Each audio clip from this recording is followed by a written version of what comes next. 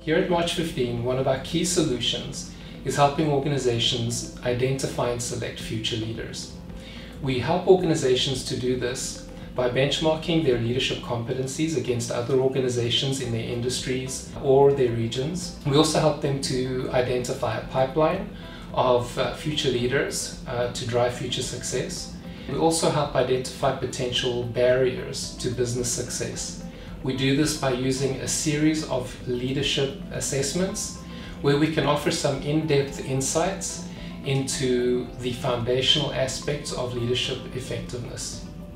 And practically, this sort of assessment and development has really worked well for some of our clients. So I'll give you two examples so you can better understand. We had a client hiring a senior leader who they would be looking at in the longer term to become the president or the successor in that organization. And the client had interviewed the candidate and was fairly sure about fit. The candidate had come from a similar industry job and was ready to take on the role.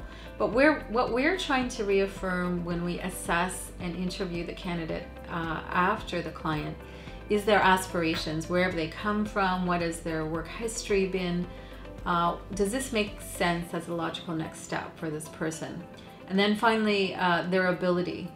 We want to be able to understand what their natural gifts are, even if they're not there yet in terms of development as a future president. What are their development edges? What do we have to help them to concentrate on as we're developing them? And so in the case of this leader, we could reaffirm that the enthusiasm was there, but we needed to be able to point out that that leader was making decisions at a very quick level, that was their natural style right now, and they would have to take on more of a due process thoughtfulness in order to become the president over time. So that was something that had to be developed, and we're now working with that client to develop that thoughtfulness in this leader. And so that's one example. A second example is a family business where we were working with the adult child of the founder. And that child was in the neighborhood of late 30s, early 40s. So no longer someone who was in early development of their career. But what we were identifying is natural skills and talents that were quite different from the founder. So that's always hard for people to get their mind around.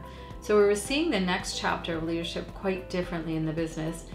But what we realized is if we were able to find those innovator characteristics in someone who could complement the successor, then I think that the chapter would be successful overall. So making the candidate aware, or the future successor aware, of what their development edge was, which was, again, just as the previous candidate was, to be that more thoughtful senior leader, but not to change their personality. What they did best in the business was to understand the detailed technical level of the business, and that was their expertise. And we could get that innovation that the founder had brought previously from other senior leaders that would complement the new president. So I hope that gives you a more concrete example of how assessment and development work together to create the leaders that are needed in your organization. We'd love to speak to you more about that, and we look forward to your questions.